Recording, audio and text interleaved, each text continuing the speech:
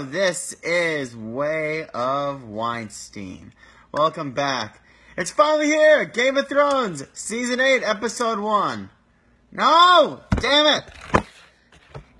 It's not time for that yet. Alright, but 4 and 3 and 2 and 1, the Season 4 premiere of Broad City.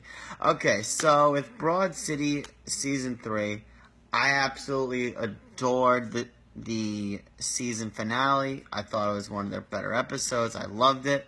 Being a New York Jew, I thought it was fantastic with the whole Israel plot line, and then not getting to go to Israel because the whole shenanigans they got into, and how that ended with is Abby even Jewish? So with this episode. And the thing with Broad City, so if you ever fall into one of these three groups, I'd say you have to watch Broad City. If you're a woman, if you live in New York, or you're Jewish. If you're one of those three, I'd say you have to watch Broad City. One of my friends recommended I watch it, and it's been a great show. So, essentially this whole episode was about flashbacks, how Abby and Alana met, and a couple of funny things along the way with some minor ancillary characters. So with the subway, her swiping back in 2011, which for me, that don't true, because 2011 is when I started using the subways, right when I graduated from college and started using the subways to go out to the city. So it was interesting seeing like the different ways how they were together, they missed the subway, they got the subway. It was kind of confusing saying which was the actual way that they met. Now, a couple of highlights. So, with how Alana not thinking Abby's Jewish, saying, wait, like, really Jewish? Fully Jewish, half Jewish, saying that she had a bat mitzvah. That was pretty funny how that's pretty much a recurring thing throughout the show, that Alana questions if Abby, in fact, is really Jewish. So, that was really funny. And the whole thing with how Alana is high all the time. And she gets fired a lot because she's just so high all the time. And with her hair, that was funny how it went straight, and then her old roommates said that it looks like pubes, and then Abby saying it looks like a little Rosie Perez-like.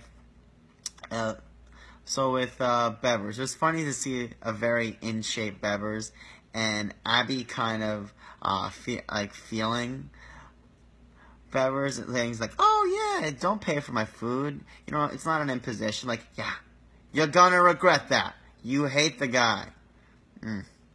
So, and with Jaime, that was hilarious. That it looks like Jaime and Alana were a thing, and that Jaime used to be into women. So that was really funny, just seeing that, and Alana doing that presentation, not knowing what day it was, not knowing what time it was, not knowing what class it was. Classic Alana.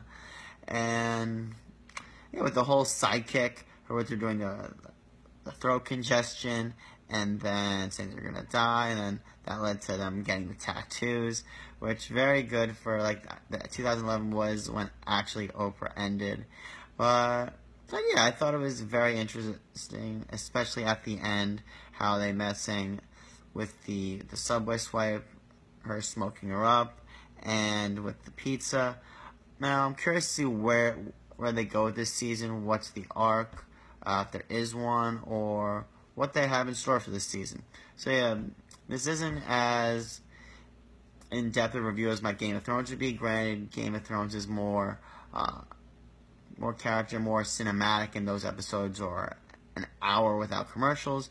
These Broad City episodes are about probably 22 minutes, since it's a half-hour show with commercials. So yeah, overall, I like the episode. Yeah, okay. Okay, Evan. Thanks for tuning in.